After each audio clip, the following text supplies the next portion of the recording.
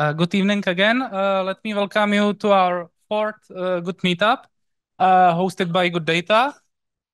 For those of you who have never heard about Good Data, let me give you a quick introduction. I would describe Good Data as a man in the middle between your data and your data consumption. Good Data can help you to consume data using open APIs, semantic layer, SDKs.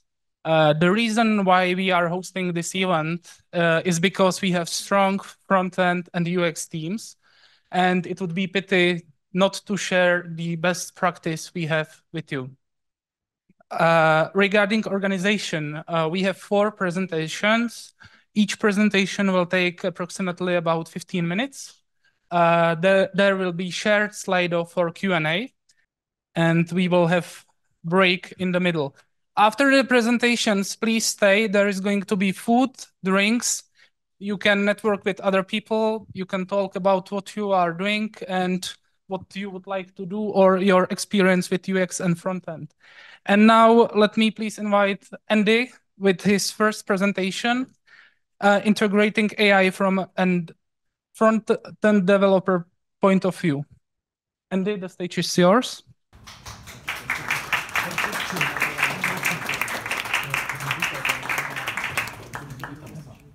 Hello, everybody. My name is Andy. I work as an engineer here at Good Data for almost 3 years.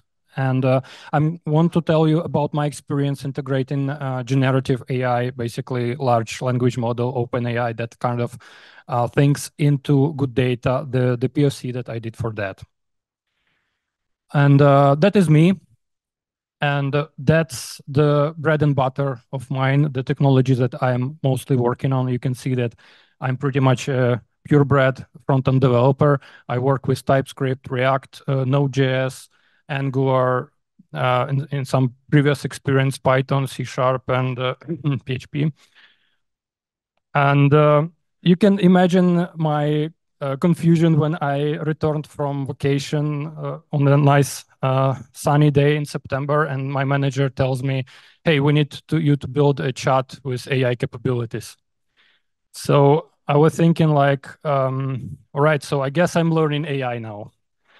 But luckily there is OpenAI with their very nice REST API, so I was saved. And basically, the technologies that you can see here, even a small subset of them, is more than enough to build a chat with natural language capabilities. And that's exactly what I did. Basically, I created 2 POCs. The first one was this smaller window. It's basically a helper for analyzing your data. You can ask it analytical questions like, what was the average order summary of last month or something like that, and it will answer, and you can even create charts with that.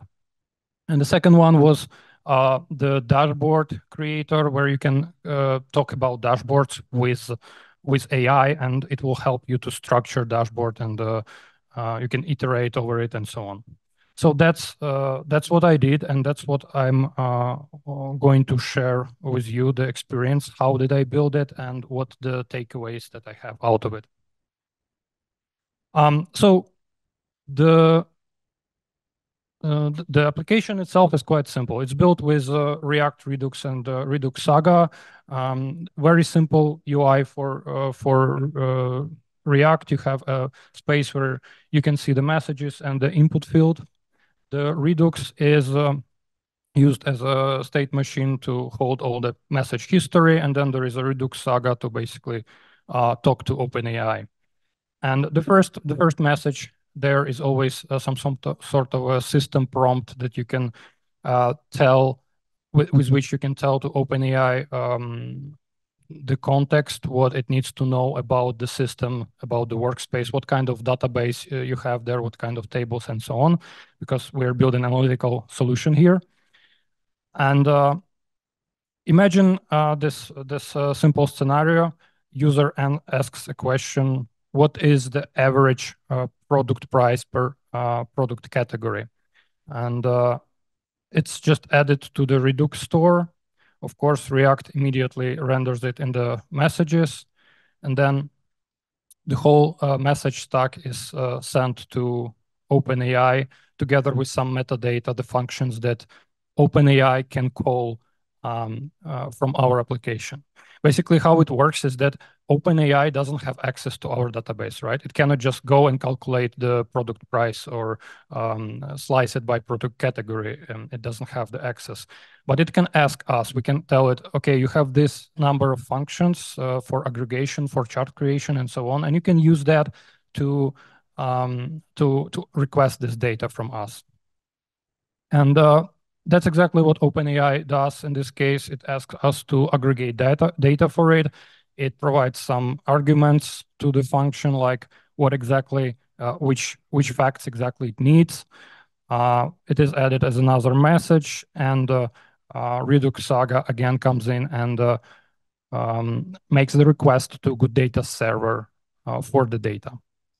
GoodData server responds with the data. We add it to the stack of messages, and again send the whole conversation back to OpenAI.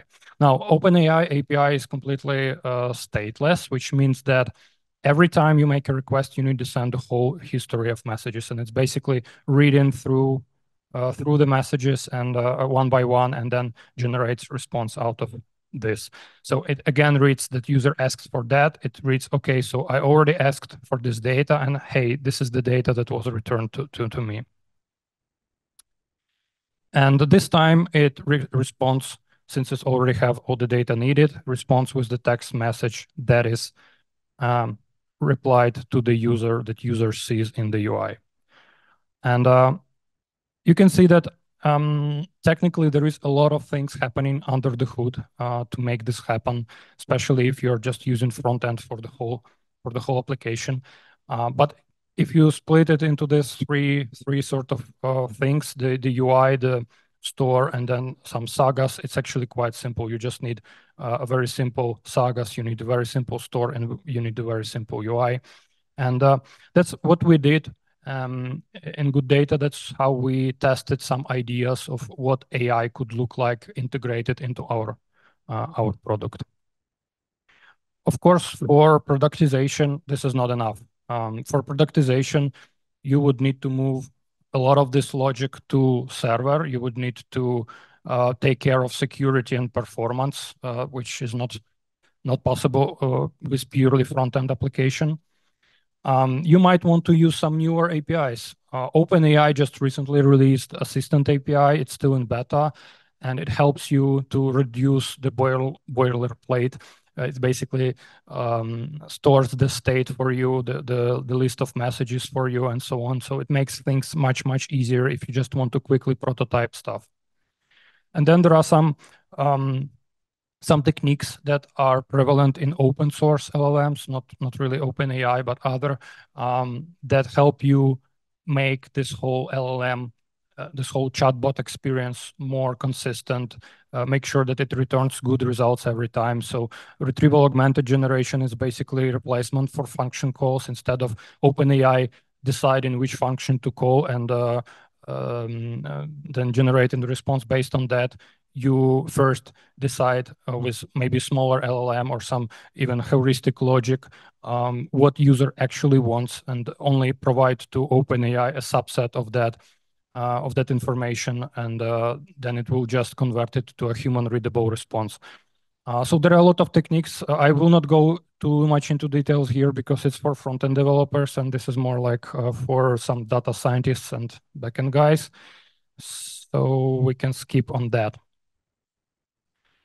And before I continue to the outcomes for these POCs, I want to explain a little bit what large language model is and how it works, because it's important. It has an implication on when and how you can use that. So is it magic? Not really. If you have the task for a large language model, something like the quick brown fox jumps over a lazy Doc, thank you. And yeah, if you ask the OpenAI to finish this phrase for you, how will it approach it? First, it will split the phrase into tokens, basically do the tokenization. By the way, this is the real split. I used OpenAI to do this.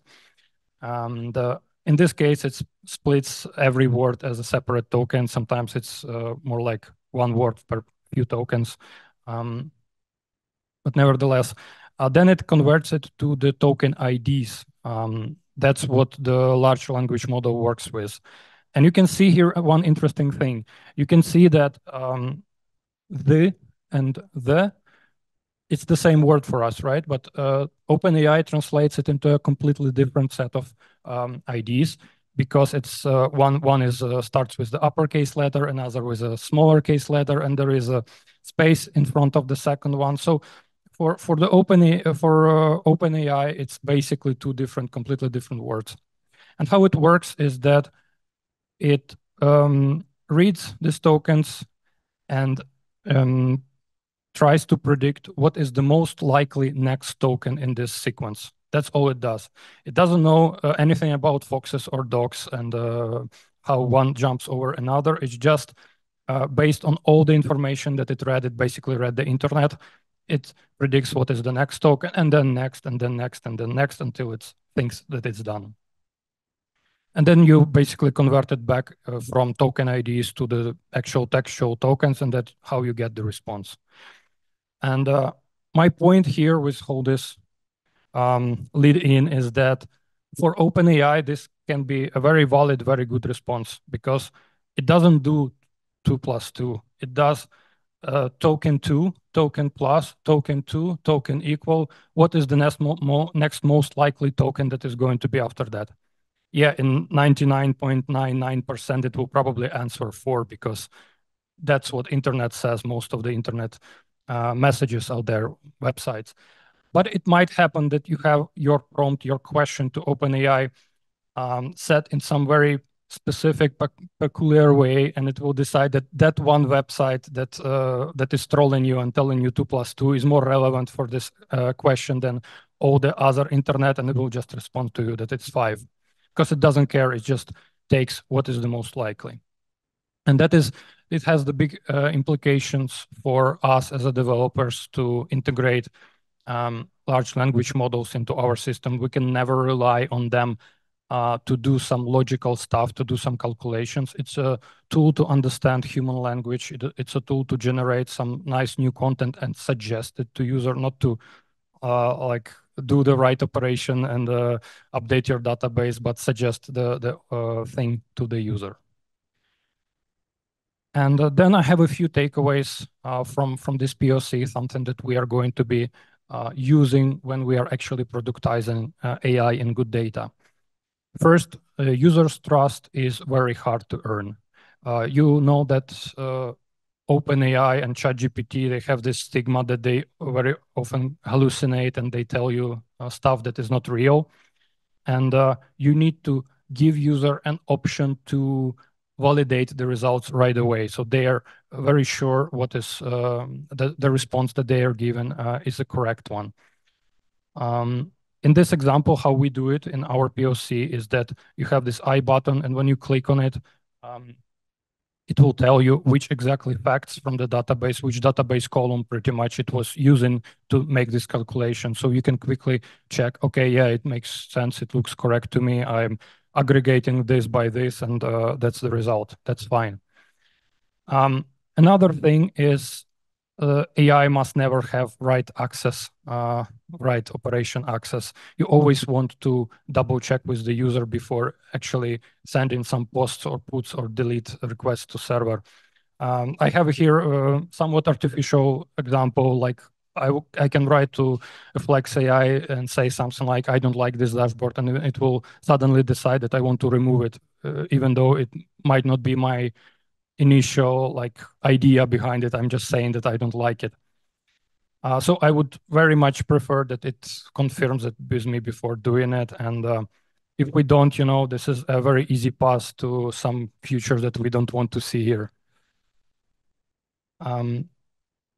The second takeaway is divide and conquer. And basically, what I'm trying to say here is one huge Flex AI chatbot that has everything in it is a nice thing, but it's a gimmick. It's like Apple Vision Pro, you know. You put it on, you play with it a little bit, and then you get tired of the wait, and you probably will not use it every day. It is something that you can play with, you can brag about with your friends that, hey, I have this nice tool. I built this Flex AI, or I have a Vision Pro, but really, are you going to be using it every day? Instead, what you want to do is you want to integrate this into the tool that your user is actually using every day.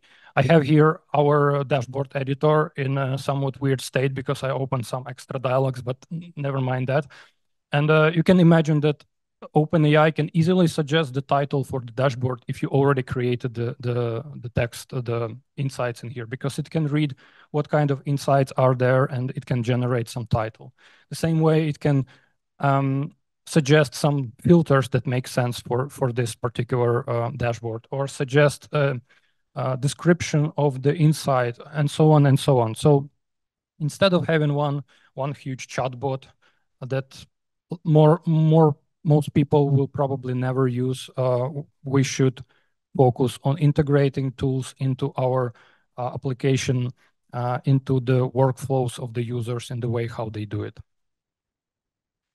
And that's pretty much it from me. If you have any questions, we have, I think, a few minutes left. So go ahead.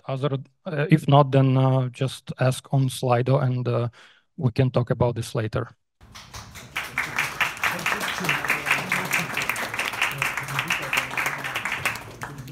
And there is one more thing I would like to add to in this presentation. If I'm not mistaken, this chatbot Flex AI is part of our labs environment, right? So you can register to our labs environment and try it out yourself. The only thing you need is bring your own OpenAPI token. So the first question was, why do you use OpenAI and not open source LLM? Well, we are going to introduce also option to use open source LLM alongside with OpenAI. And what we're planning to do is to kind of separate the to use RAG and other non-OpenAI APIs to enrich the content, enrich the prompt for the LLM with our data, and this will allow us to not use OpenAI, but pretty much use any LLM as a drop-in replacement. It's just that for POC, it was so super easy to use OpenAI. It has a very nice REST APIs, and it's just no-brainer. If you need just a POC to see what is possible, then OpenAI is the best tool for that.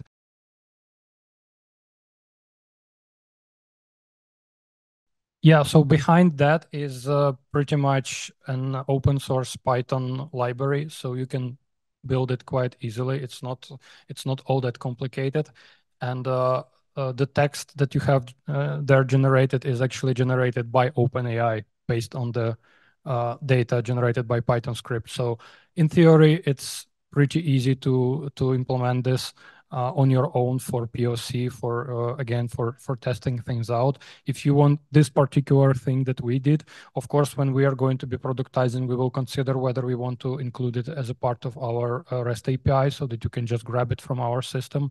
But this is still up for decision. All right. Andy, on top of the product, are there any performance concerns in making those OpenAI calls that you've experienced? Well, first of all, about performance, yes, OpenAI is not that fast, especially if you are using GPT-4 and not GPT-4 Turbo, which is a little bit faster. But there are some ways to work around it. You can enable, how does it call? What's it called? Basically streaming, when it's sending you tokens as soon as it gets the token ready. So you're not waiting for a complete text. Instead, you're receiving those like over WebSockets there. And yeah, that's pretty much answered the question. Andy, is any of your work on integrating LLM into the Good Data product available on GitHub so I can get inspired? Not at the moment. Not at the moment, but we already have this question asked by our customers who are trying out Flex AI in lab environment, which I also recommend you to try out. And we are considering whether we should open source some part of it so that they can get inspired by it, because they are building their own AI chats on top of OpenAI, and they are interested how can they reuse our stuff that we already created, our functions, in their own application. So yeah, we are considering about that. Maybe leave anonymous. Please leave your calling card, and I will reach out if this happens.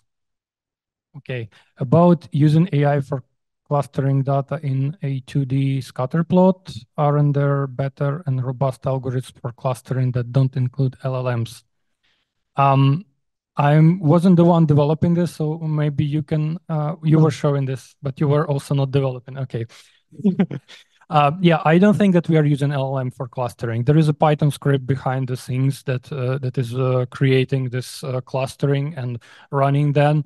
We also integrated it through Jupyter Notebook. So behind the things, it's like running a Python code, generates the clustering, and then we are just showing it on the UI, and we add annotations generated by OpenAI on top of some of this machine learning things that we are doing outside of LLM. Are there any OSS initiatives driven by good data? Well, there is nothing like widely adopted that you might know, probably, unless you're our customer, but we do open source some of our client libraries, like UI SDK, basically the library that we are using to build our own UI, all the components there and all the visualizations. We open source it because our customers are using it to embed our analytics into their apps. We also have Python SDK, which is open sourced. And again, this is just a wrapper around our REST API written in Python, and it also has some support for pandas and some more stuff around that. So if you are a customer of Good Data, yes. If you're not, then probably there is nothing that would interest you too much. We are also open sourcing most of our demos. So if we are building some demo to showcase a specific scenario, it's usually available on GitHub, and you can use that. Do you use a fine-tuned OpenAI model or the default? We are using default. We were considering to fine-tune model, but there is a problem that when you fine-tune the model with some very specific context, let's say you have a list of database tables, and inside of database tables, you have a list of available columns, and that information is very specific. You cannot just figure out that ID looks something like this. You need to know exactly what ID is. And when you fine-tune this information into OpenAI model, it gets fuzzy. So it might know that, yeah, we are working with a database, there are some tables, but it can forget specific IDs. And for that reason, we are not doing that. Instead, we are putting all our important information into the first system prompt that we send to OpenAI. All right. So if there are no more questions, then back to Honza. Thank you, Andy.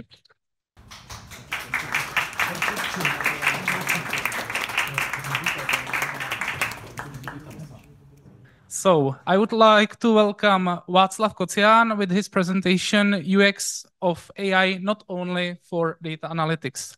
Václav, the stage is yours.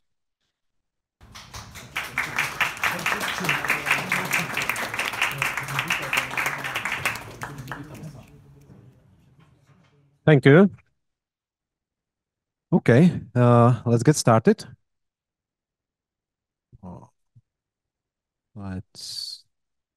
Okay, perfect. Now it works.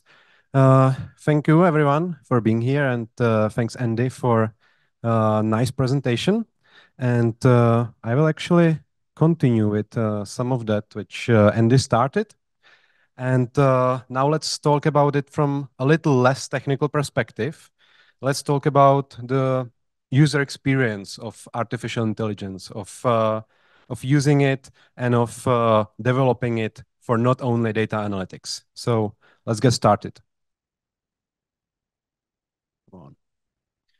First of all, let me introduce myself. My name is Václav Kocián. I work here as a senior UX designer at GoodData in professional services team, which means I work with all our customers designing custom data solutions for them.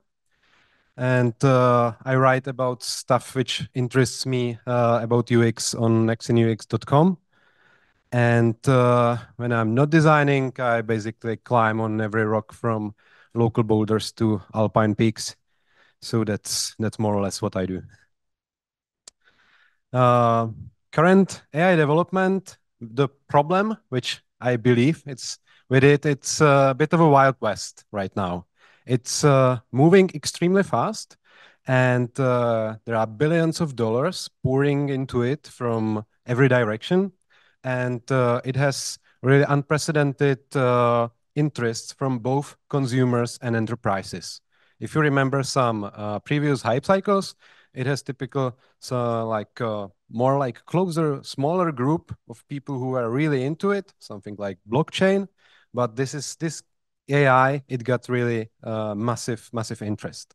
And if you are really following all the AI news, it seems like a future from the sci-fi books you just read about a few years ago is already here. But I would say it's only if you follow all that news. Otherwise, for most people, it's not so hot topic. Just ask your mom what excites her most from the latest AI innovations. So it's more like William Gibson wrote that it's not evenly distributed. This future, it's here, but not for everyone. And in this very fluid environment, it might be challenging for product teams and companies to focus on their users and their products rather than jumping on every new hype wave and every new thing which appears in the world of AI, every new language model. So, because speaking of users, they are in the middle of this, they should be in the end using those products, and not just the AI news following users, those innovators and early adopters on the left of the Gauss curve, but all of them. And most people, honestly, they want to do their job. They want basically reliable hammer that they can use daily in their work, and not the latest prototype from the innovation lab. So just keep that in mind, that it's still for the people. And also, generative AI currently it's mostly represented and controlled by chat interface, but beneath it, it's so much more. The chat interface, it's just the interface, it's just the thing on top. But unfortunately, what I sometimes see, it's that companies use very little creativity when implementing AI. They are rushing to basically slap the AI chat on top their existing product, and they can put the sticker AI powered on their website, and they are cool and they will raise a lot of money. But it's just the interface element. It's not what makes the product great for the users. So I believe that not everything should be a chat. Actually, I believe most products should not be a chat. It's not how it typically works.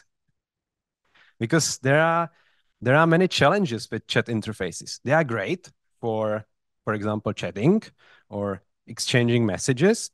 But first of all, writing is hard, and it's well researched through, I don't know, OECD and all those researches about the literacy. It's about reading the text, but writing the text, putting ideas into words, it takes a lot of effort and knowledge, and it definitely takes more effort and knowledge than clicking just a button. So it's more difficult for the users. And also writing prompts, including all those parameters, it's even harder than just writing normal text. And as Jacob Nielsen, basically the founder of user experience, he even called it like new interface paradigm. It's about intent-based outcome specification. To first of all, in a prompt, specify what I want as an outcome, not clicking on button after button to create that outcome. And lastly, when all is left is chat window, the app suddenly has much less affordances, much less of those visual cues that allow user to click around and to explore. And user suddenly needs to figure out through some manual, through some documentation, what he can put into that chat window. So it's less usable from this perspective. So how to approach it? How to approach UX of AI? And we have exciting challenge ahead of us because as I see it, as designers, developers, product managers, we finally, and for the first time in history, have the opportunity to actually build something on top of usable AI. Yes, there were some conversational assistants, but Siri or Alexa, they are not pretty smart. And now those chatbots suddenly understand us, which is very exciting. But we must not forget that the user is still the hero of the product, not one interface element. So we need to focus on those users, on their workflows to make them faster, better, more precise, more enjoyable. Or we can invent completely new workflows enabled by the power of AI. But still, there is those people who will be using the product, and to make those users the hero of the product, not the one interface element. Because we need to try to resist the urge to force every interaction through the chat interface, chat window. It's like looking at the world through the letterbox in the door. Yes, you can do it, but I think you would agree that you miss a lot of opportunities with it. So starting with users and their needs, and only then try to search how to fulfill those needs, how to enable them. It's other way around, not try to bend all the use cases which you currently have so they would fit into the chat window. So from this point of view, let's review several examples of, I would say, well-executed AI implementations in existing products and what we can take as inspiration from it. I will start with Miro, tool many of you probably know and many of you probably use every day. And they took what AI can do best now, and that's generating texts or working with text in general. So you can, for example, in Miro, start creating a mind map and then select one node in the mind map, and this nice contextual toolbar appears, and you can expand it with more ideas. Or if you are doing some kind of user research or user interviews, and you have a lot of notes on the stickies like this, you can ask Miro to summarize them, because that's working with text. That's what AI is really good at right now. And I must say, I use it quite often, and it works quite nicely. Or if you, for example, thinking about information architecture, and you would do card sorting research. Recently, I read a comparison between card sorting study of 200 people and card sorting done by ChatGPT-4, and it produced very similar results. So if you want some like preliminary validation of, for example, this information architecture, how would people structure items into groups, it's perfectly doable with AI. And the beauty of Miro is that it's in context. It's where you select things, there appears this button. And yes, there is, of course, a chat window, but it's not the hero of the story. It's not the primary thing. And similarly, it's with Grammarly. It's gray. It's a tool that checks your, and of course, mind spelling and grammar for years using machine learning. And now with the AI assistant, it helps you in with writing text, improving text quality. And again, it's very contextual. This omnipresent green button or green icon, it follows you everywhere where you write texts.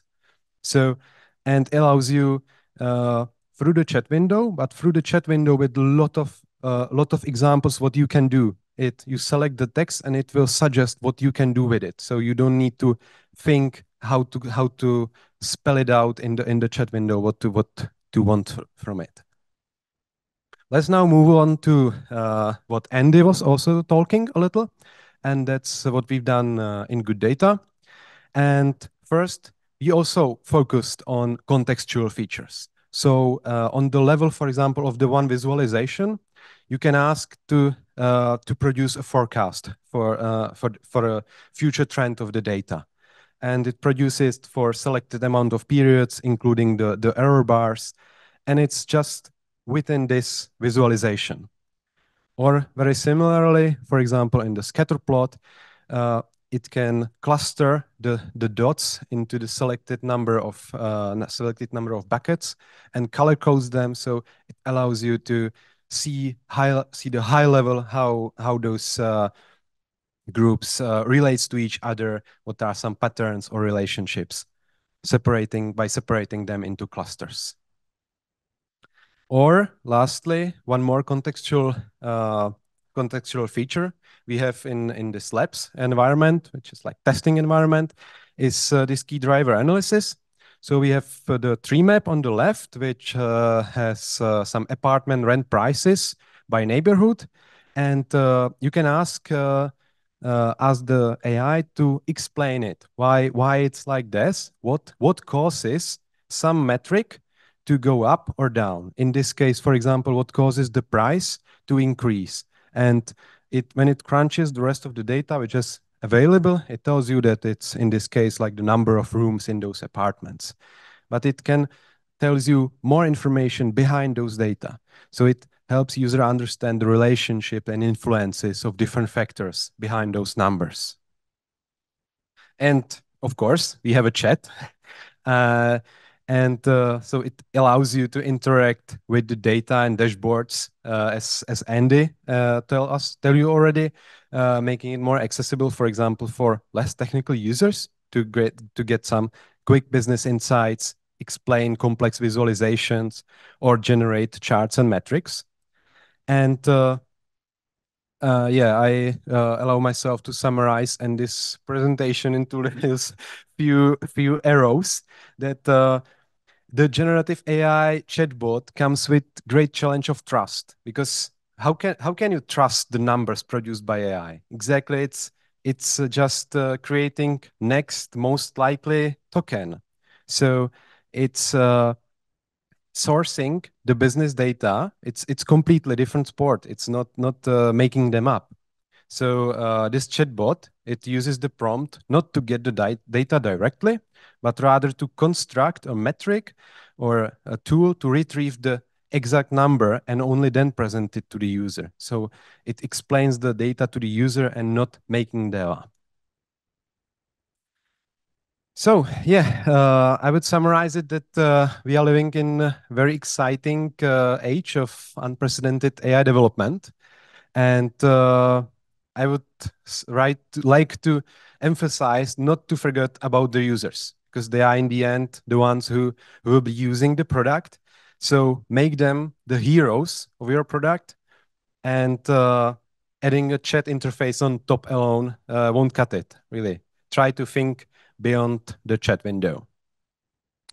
Thank you.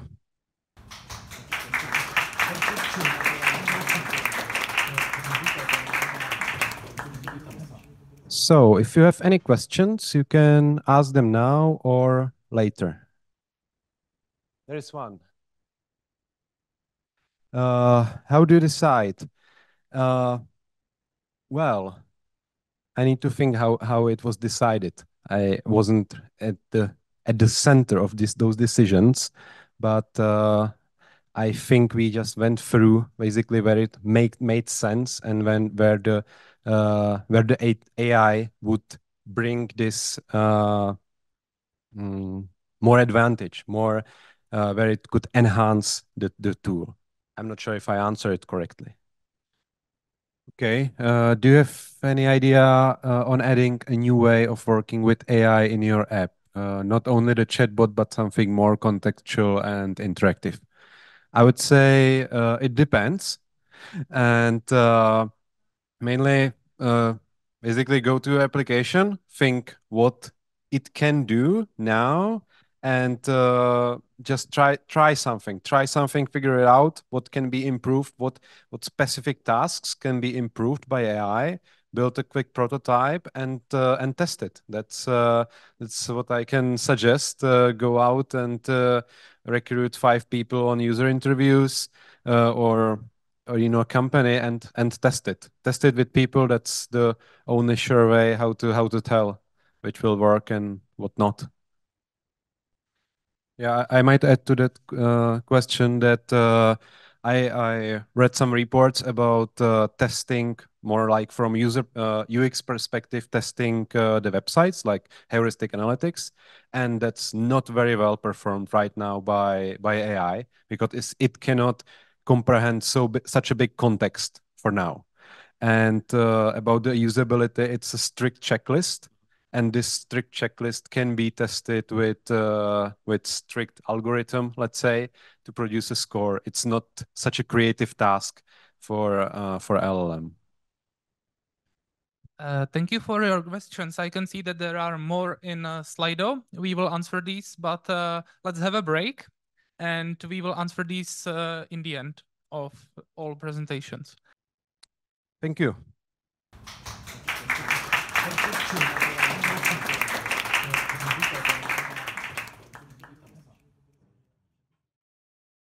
Okay, let's start. Our next presenter is Patrik. Patrik is going to talk about should you use Next.js for your next project. So, stage is yours, Patrik. Thank you.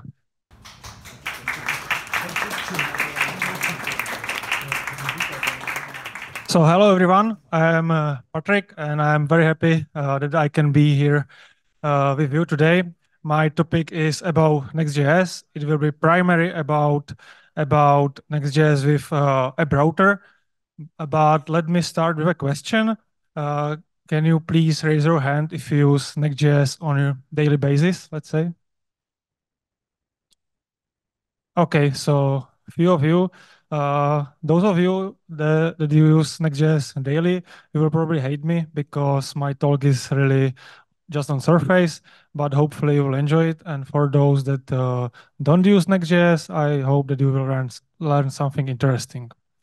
So here is our agenda for today. I will talk a little bit about React Server components, because React is now, let's say, server first.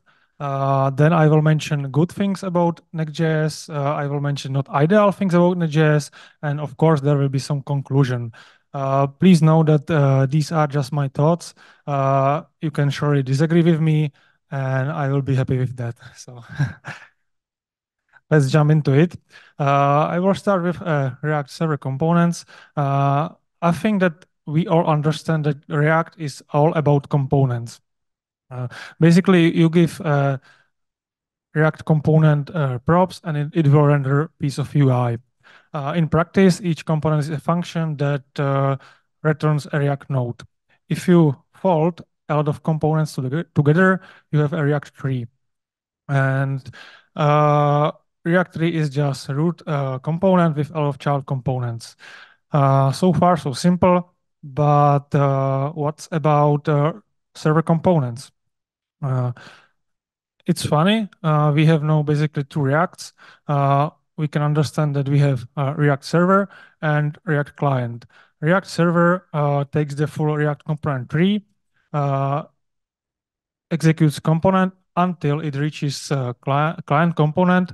It's the first execution, and the result is something that is called React Server Component Payload, which you can imagine as something like executed and not executed components. It sends React Server Component Payload to React Client, and React Client is something that always was React, and it just know how to finish the whole tree.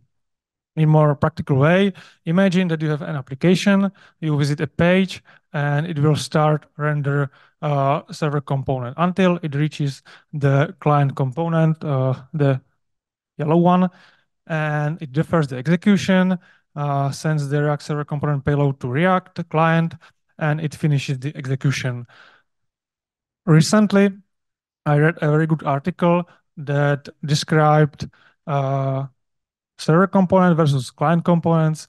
Something like it's just about environment. If you use server components, you can use Node.js API. And if you use client component, you can use browser API. I really like this, let's say, how to call it, mental model about two Reacts, and it simplifies how you can think about it. But that was quick introduction to React component. We can discuss it further afterwards. But now let's move to Next.js. The first thing that I like about Next.js is folder-based routing. As you can see on the screen, you basically define your routes based on your folders. For example, dashboard, setting, and it works really well. It's easy. Other frameworks has adopted this paradigm, let's say, and it's cool. I like it a lot. You can use it in a simple way, as you can see on the image, or you can do more advanced features like dynamic routes. For example, if you want to render let's say detailed page based on user ID, you can simply do it, or you can even do something that is called intercepting routes, which can render route on another route, and you can think, okay, what's about it? But imagine that you want to render in a tooltip detail page, like preview of detail page, and you can easily do it with intercepting routes. So yeah, it's very powerful. The next thing that I like about Next.js is something that is called layout, and I like it because you can define layout of your application in one file, which you have to have one layout file, which is called root layout. And you can define, for example, left panel, top panel, body, and these basic components. And it's shared across the screens, across the navigation. It preserves state. It doesn't reload. So I use it in our project, and it's cool. The next thing that I like about Next.js can be simply described as developer experience, because Next.js does a lot of things for you out of the box. It optimizes images, it caches data as much as possible, it optimizes fonts, and it's quite cool. Also, one thing that I like about Next.js is great documentation, because you can find a lot of useful information here. Even if you don't plan to use Next.js, you can learn a lot of good engineering practice, let's say. On the other hand, things that I don't like, or I don't know how to describe my feeling, but with Next.js and with React now, you can use something that is called server actions, and it's a function that is run on server, but you can call it from client component or server component. And you can use it in a good way, but you can use it as in a bad way. For example, as you can see in the code snippet, it's probably not something that you want to deploy in a production. And it's in Next.js, it's quite simple to do it. So I don't know. I would like to discuss it with you after my presentation. What do you think about server actions? So yeah, the thing that I'm struggling most are the way how you fetch data in Next.js. If you use server rendering and you want to refresh data on your client, let's say every 5 minutes, or you want to use WebSocket, you have a lot of duplicity. You need to first fetch data on server, and then you need to fetch data on client. Especially if you use, for example, React query, you have to do it twice. So I don't know. I think that there needs to be some improvements, maybe both in Next.js and in React query. But right now it's not very easy to use. And the last thing about Next.js that I don't like is let's say if you want to use something that that is not part of Vercel, that is a company behind Next.js, it is very hard. For example, we need to use WebSockets, and in the wall documentation is just one sentence about WebSocket that you should not use it. I understand it that from business perspective that Next.js doesn't want to promote this feature because they want to deploy it on their hosting, and with WebSocket it's quite hard. So, but I don't like this approach. They should give you at least some information how you can use it. And the very last thing is more about React, but React now. React documentation now says that you should use Next.js or Remix or other, let's say, meta frameworks, and it's, I don't know, a little bit weird. I think that React should not recommend you to use other frameworks. But anyway, to answer a question, if you should use Next.js on your next project, I would recommend it to you. It will solve a lot of things out of the box. It will help you, but sometimes it will be like just what the fuck. So yeah, so hopefully you enjoy it, and thank you for your time.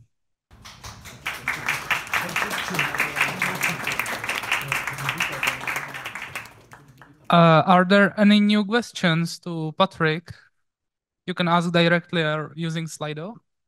Why would you design a server component to be something that its data updates so frequently that I would face this problem?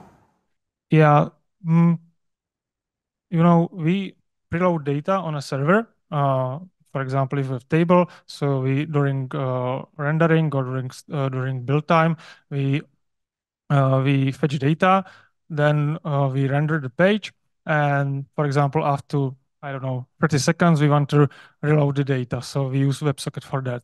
But this use case, you firstly need to fetch data on server and then again on client. So you know, it's a little bit weird.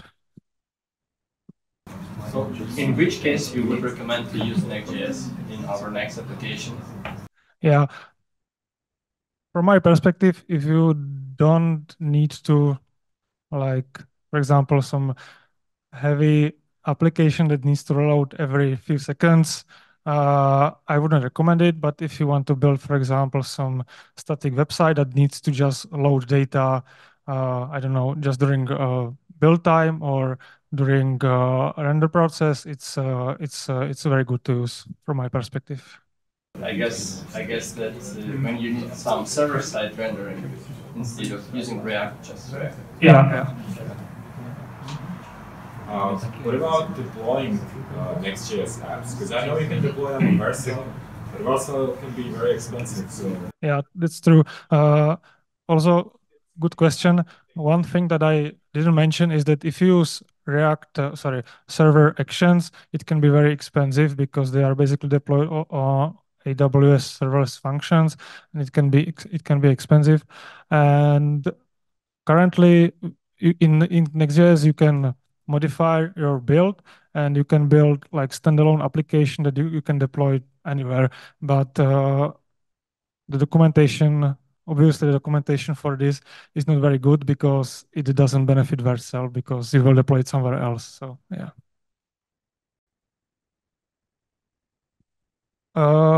Today on Reddit, I read a discussion if you should use React with white build. I don't know. Now we are about to build some application that will have basically high, very client intensive fetching data. And I am thinking about using just pure React. Or recently I experimented with a framework called Quick, which should really good. But I don't know. It's complicated and it needs a further discussion. Let's say.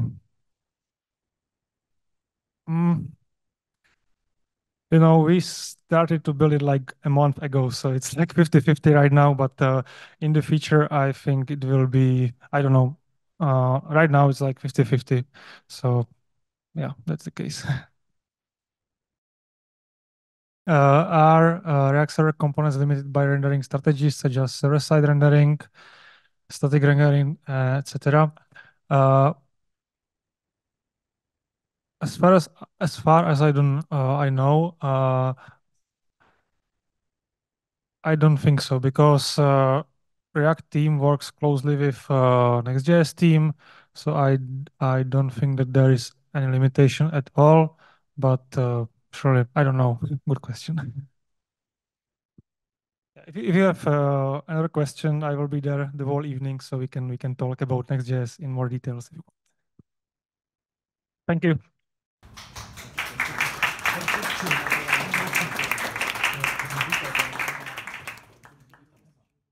And now, last but not least, I would like to welcome Lukáš and Petr. They have presentation about building data application for all. And I would like to emphasize Lukáš and Petr because they are special. They were not on our banner for this promo. So you see them actually for the first time. So guys, stage is yours.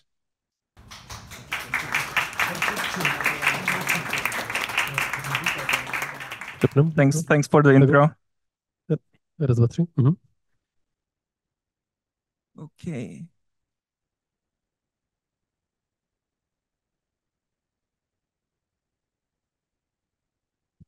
So now you should see our slides. Great. And then we can start. Okay, hi everyone. Honza already introduced us, but my name is Lukáš, and here's my colleague Petr. We are both working as UX designers here at GoodData.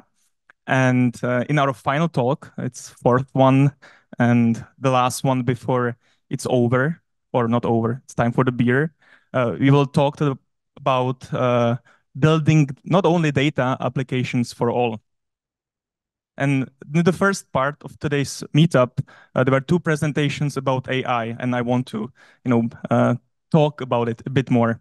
When there are these new ways how to interact with technology, and there are these new types of interfaces, not only the chat interfaces, but other ways how we consume data and how we consume information, it's still important to think that even though all the information, all the knowledge can be just a prompt away, it works only if you can use mouse, you can use keyboard, you can see the screen, right? And you can hear the audio. So that's why we want to talk about why we think that accessibility still matters and how it can look in practice. And I will start with a little confession. Back in my internship days, that's already a couple of years ago, I often designed solutions based on my knowledge and skills. Most of the time thinking that I know the best what is good for the users, right? For myself. But there is the problem, there is the catch. If I use my own abilities and my own skills as a baseline, I create something that might work for me, that might be useful for me, but it's challenging for the other people, right? And eventually it can exclude some people. And talking about exclusion, I did a little research during the break, and there were not that many people who has experienced some arm injury, like broke their arm, but I hope there are at least some that can relate to how it can be really cumbersome to go through your daily life if you break your arm. That's not something that you usually plan to do, right? And then it changes everything, right? You struggle with your daily chores, and some things that are, that you take as granted eventually are really hard for you. And that's my point, that the exclusion can be sometimes temporary, that even small injuries, something that we are not planning, can really change dramatically how you can interact with the world around you. Think also about just looking into bright light, something that usually normal people don't do, but it sometimes happens, and then you just don't see for a couple of seconds, a couple of moments, but you just lose the ability to see. And sometimes exclusion can be also situational.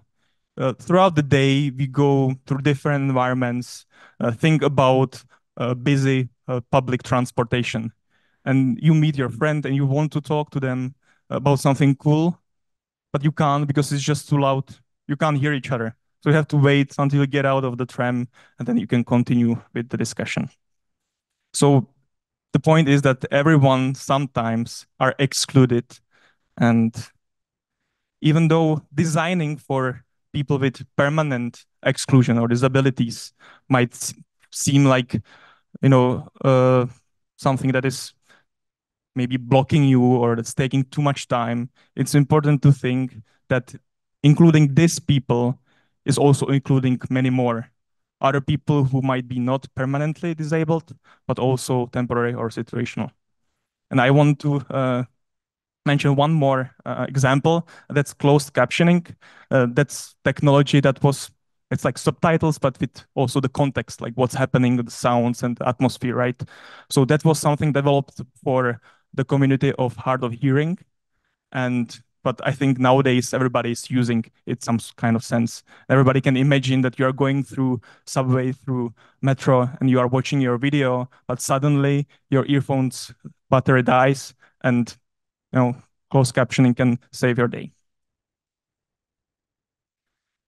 But it's not only about people, also business can benefit from inclusive design, because you are now making the experience better for more people. The customer satisfaction is higher, and you can eventually expand your audience reach. So there are like more people actually happy, and your business can grow.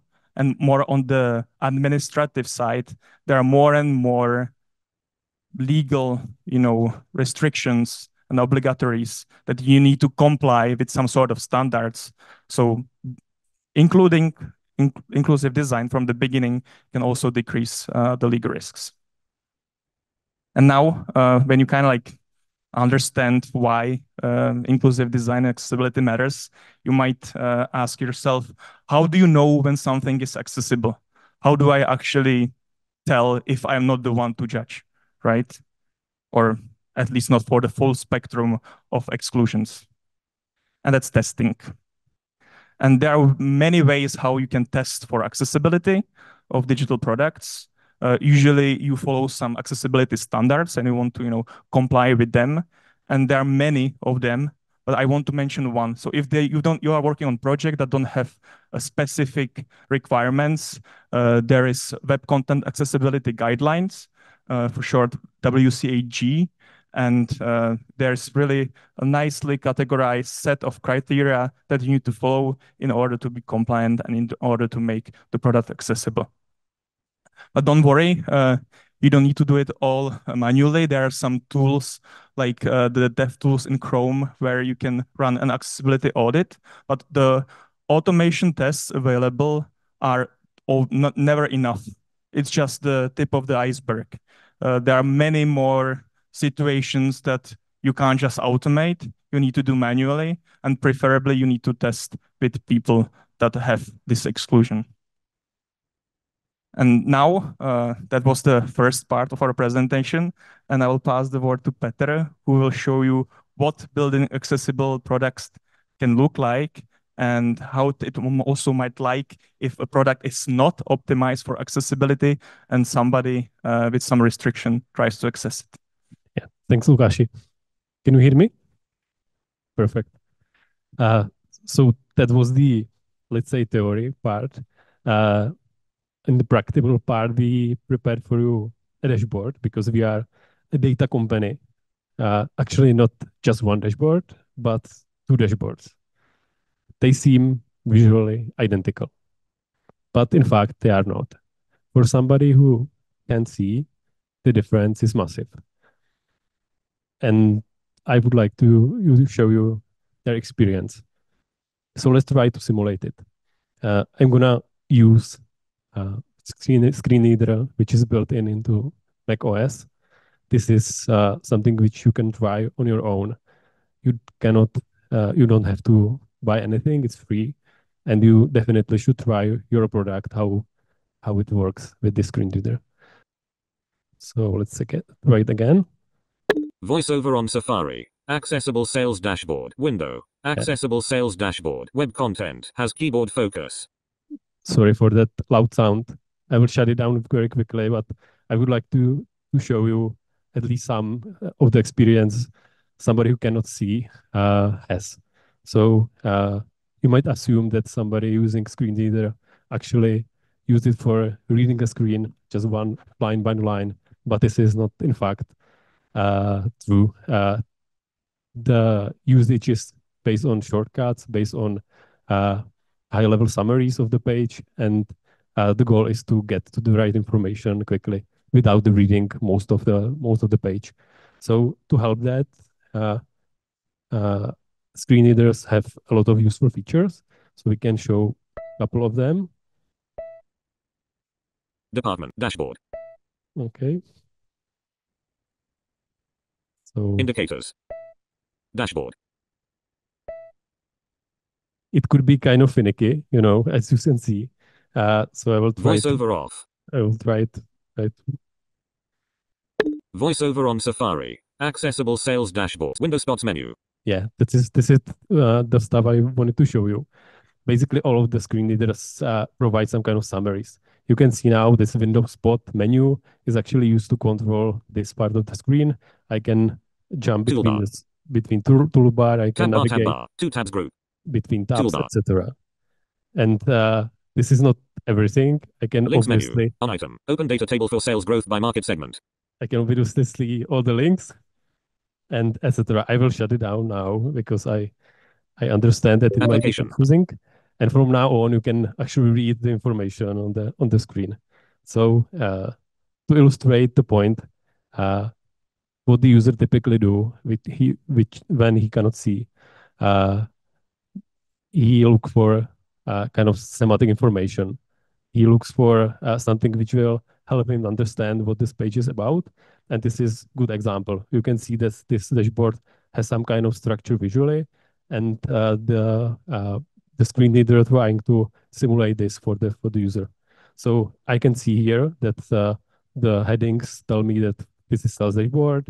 It has some filters, and it has some KPIs information, and I can also see that it has some trends. And I can very quickly get to, let's say, most important information for me, it's total accounts.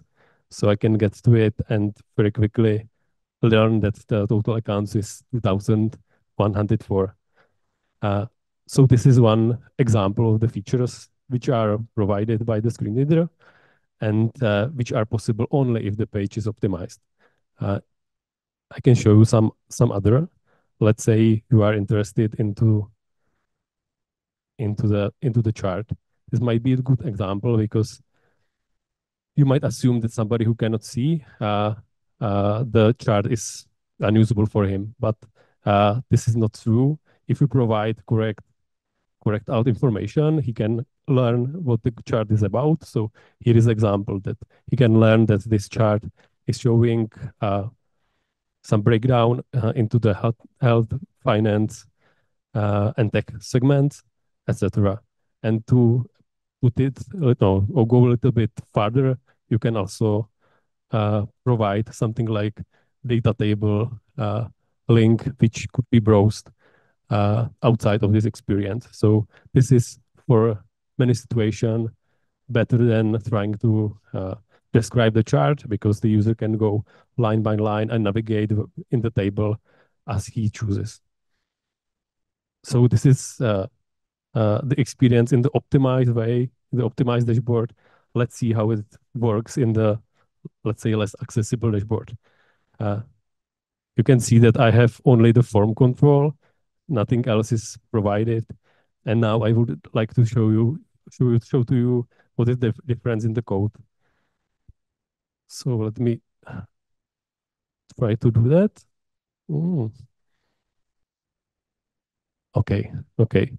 I know that most of you are developers, so this is not really code for you, but for us UX designers, HTML is a code. So just to illustrate the example, here you can see that I semantically correctly define the header in the optimized dashboard, and you can see the same example here on the right, that it's using just a div. So for the screen reader, it's very hard to actually know what this part of the code is about, and I'm making it easier for the reader if I use correct HTML. And the same goes for headings, for basically any markup which has some meaning. And there is obviously a lot of situation where you have to use markup which inherently doesn't have any meaning, and you are building something from scratch from divs. But in this situation, you can actually use something called aria role. This is something like extra to the markup, which you can use to describe those elements which don't have typically the meaning. So you can see here, for example, this section doesn't have any meaning, but if I put aria label filters, the screen reader actually read filters if I visit this part of the page.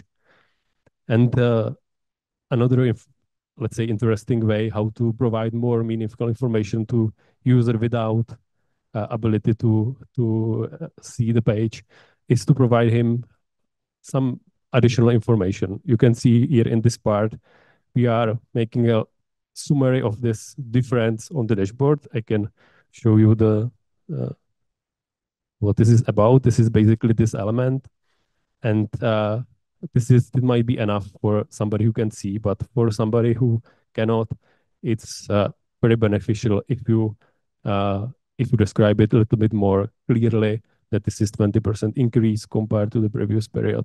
And this could be again done with the aria roles. I can skip the previous element by hiding it by this aria role, and to leave the screen reader read only the second part. And the same example might be provided to the chart itself. You can see that it's very easy. Just provide the alt information, and the reader actually describe what the chart is about. Yeah, so that's it from the practical part. I can finish the presentation with saying that accessible application work better for everyone. So please try to think about everyone. Thank you.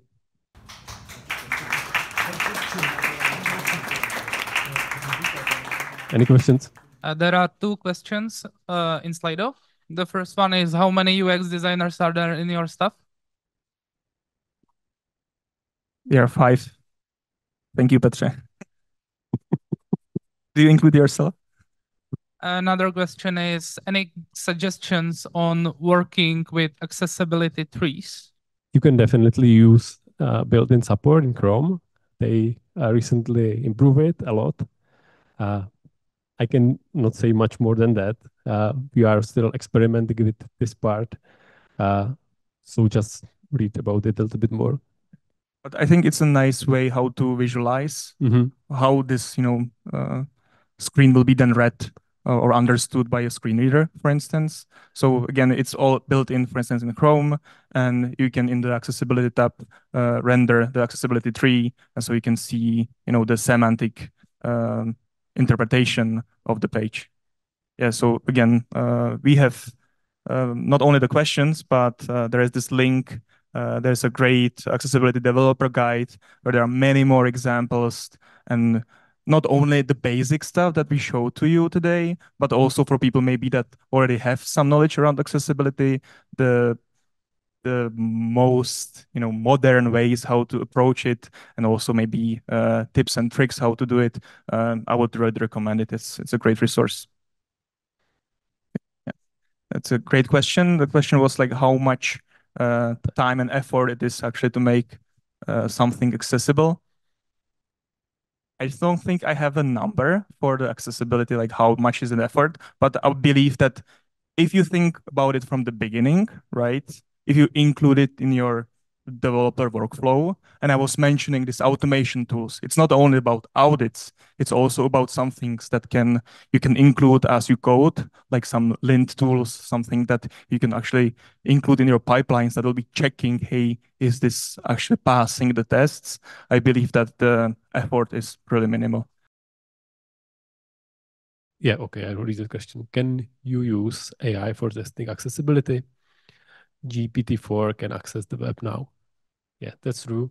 We haven't tested GPT-4 to help us with accessibility, but again, this could be considered automatic testing at best. If you count in the hallucination which GPT is known for, I wouldn't rely on it for sure. And it's leave again the need for manual testing because you cannot actually do it properly with just these language models. Thanks. I think the second one, the first one, yeah. Have you considered employing your AI colleagues and creating a solution for automatically alerting components to add accessibility features? Okay, that's an interesting use case about how connecting the AI and accessibility. But I again believe that there are already some automated tests there, and maybe you don't really need AI for that. As Vašek was mentioning, usually these standards, there are like set of criteria that are really specifically defined. I would again mention the WCAG. It's really, there are code examples, things of do and don't, so you can do it. And also in this accessibility developer guide, there are already links on existing tools that are, for instance, also open source that you can use in your projects. But yeah, maybe we can talk about it over beer. We have another hypothetical question. Don't you think that AI-powered screen readers, I haven't seen one yet, that can understand what is on the screen could render these ARIA attributes obsolete? Yeah, nice hypothetical question. I believe that still maybe AI can't comprehend the whole context, and sometimes getting this shortcut into the thing that you want, because you are kind of like describing also the content for the AI, right? So you're helping also the AI to read the stuff. So I believe that still giving some meaning to the code helps, not even people, but also AI. Okay, thank you very much. This is the end of presentations, but this is not the end of Meetup. There will be plenty of food, drinks, time for networking.